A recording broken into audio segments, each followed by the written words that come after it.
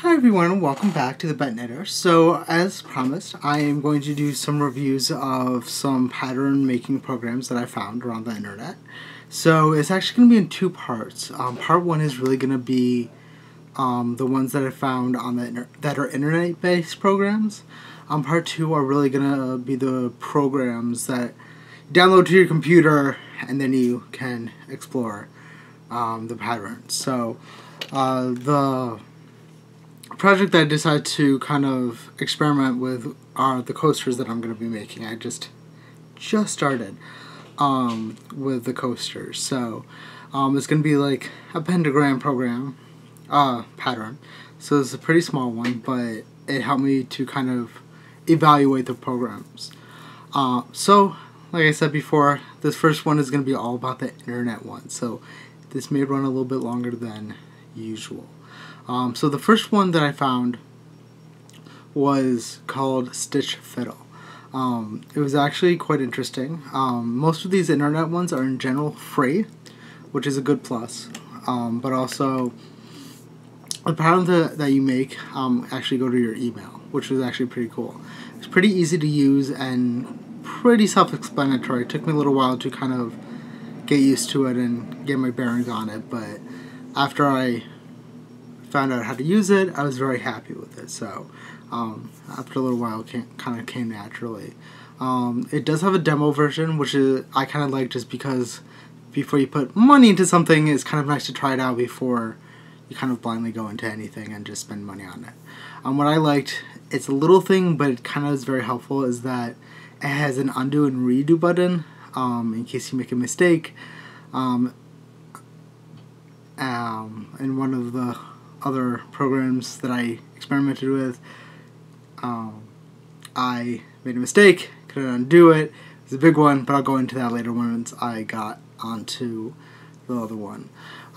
So going into the cons, one is that it's internet based. So it's cool that you can access it on the internet, but if you lose internet connection for any reason, I'm not quite sure how it will actually last. If you will lose everything, there's no really kind of saving midpoint. It's just like once you're done, you can send it to yourself. So that's another con that I found, was there's no kind of stopping in the middle and saving, then continuing on at a later point. But also, one of the things that I didn't like was the fact that the demo version, at least, you couldn't make notes for yourself. So this is, all these programs is more visual, so you'll pick a color, pick your size, and kind of go from there. If you want to make any notes, you can't really do that in this version, so it's kind of very limiting in that. With me, I make the visual representation first, then I will go in and kind of write out a pattern if I want to write out a pattern. I like to do that like side by side. It's a little bit easier for me. So the premium, there is a premium version. From what I could tell, that's when you can do the written version. So it was a good program, but I wasn't overall impressed with it. If you want to check it out, I will put all the links to all these sites in the description below. So if you want to check it out for yourselves, you can.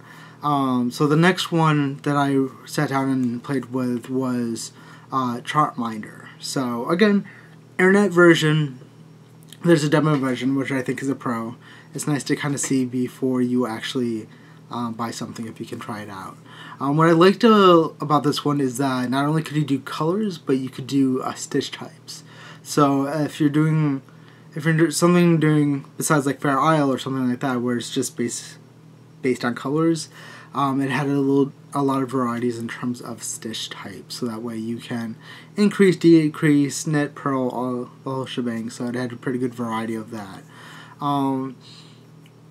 The controls for this one were a little bit chunky and hard to get used to. It was a little bit weird. It wasn't as intuitive as Stitch Fiddle was, so I didn't really like it as much. It was much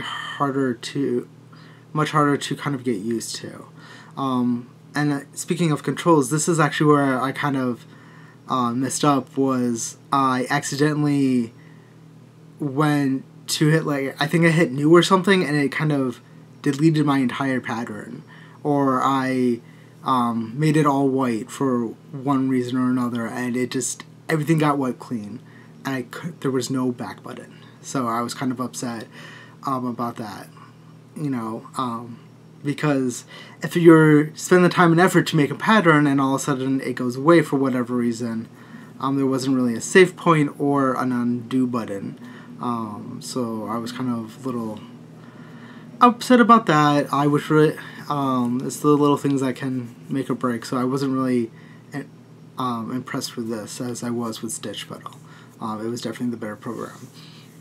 The third program, actually, that I found, but when I went to it, it wasn't working at the time of the recording.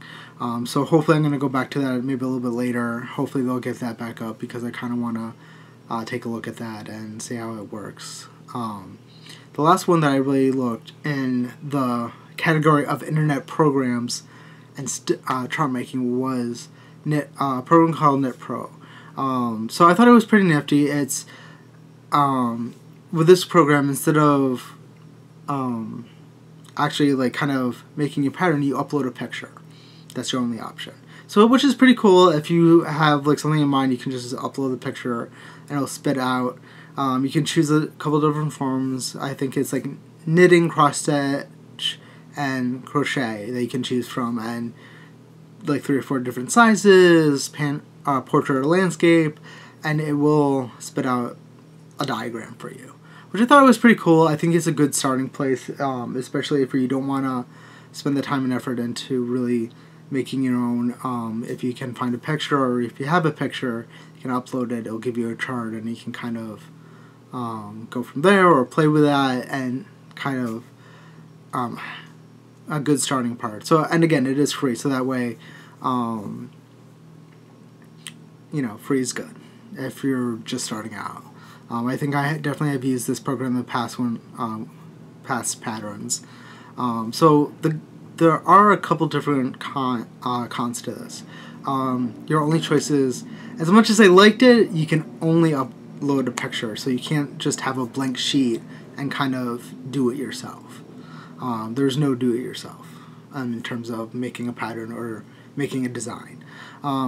And also, once they spit out a pattern for you, there's no editing. So if you wanted to clean up edges or make it a different color or anything like that, there was no real editing, which kind of bugged me, because I feel like that would make this program a lot better, is if you knew or you had a place to start and you just could add on to it. That would be awesome. So kind of a drawback. But also the last con was really, you do only have a couple different options. So in terms of when I hit knitting, it only gave me like 3 different sizes. So like and it was like small, medium, large. You know, there was no extra large or small or medium. It was really kind of limiting in terms of the sizes, in case you wanted to make something larger or smaller than what they had. Is kind of out of luck on that. So, but I feel like Knitpro was a good start in case you wanted to just upload a picture, and Stitch Fiddle was a good part if you really wanted to do your own patterns. So I think those were the ones that really stood out to me about the internet programs. So again, I will put all the links in the description below, so that way you can take a look and decide for yourself.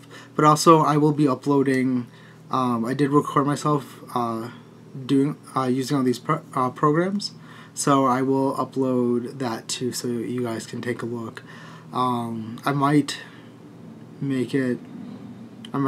just have it like sped up, but I might just upload the entire video in real time, because it is a 40-minute video, so I don't know if you guys want to watch that. Let me know in the comments below. Anywho, next week we will talk about the downloadable programs and what I liked about which one really won.